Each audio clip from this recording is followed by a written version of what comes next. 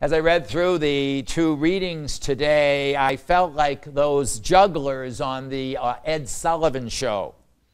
You know, he would start spinning one, then two, then three plates on sticks, and then he might add a few more and even more spinning plates, and maybe then he'd start standing on a chair or even upside down spinning all of these plates.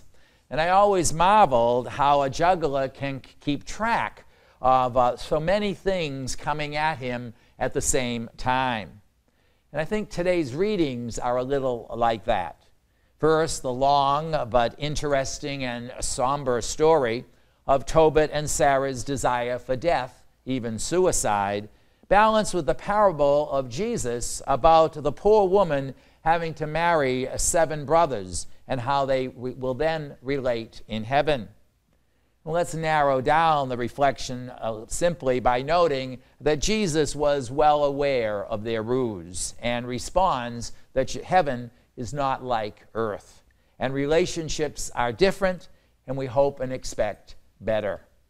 This gospel is probably chosen because of the Tobit-Sarah story about death, reward, and punishment. Both Tobit and Sarah have faced unbelievable torment and suffering.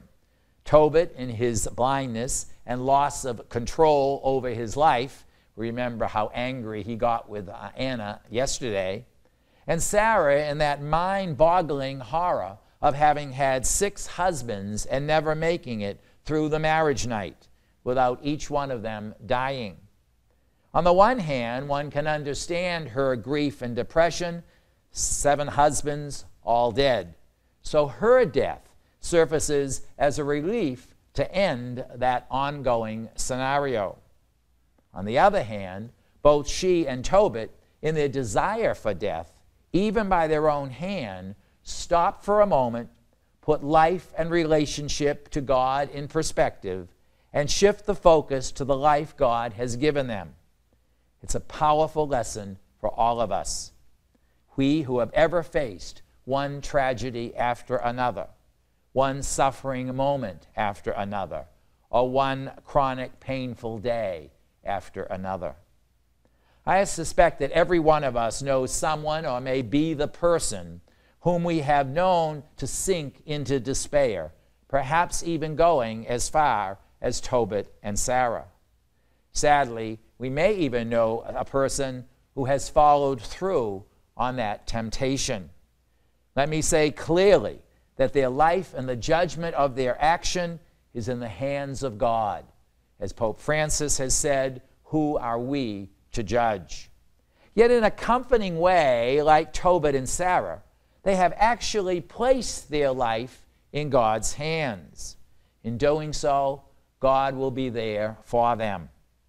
In that moment, when we are at our lowest, when we give up and surrender control, God is ready to take charge and take care of us in ways that we cannot even imagine.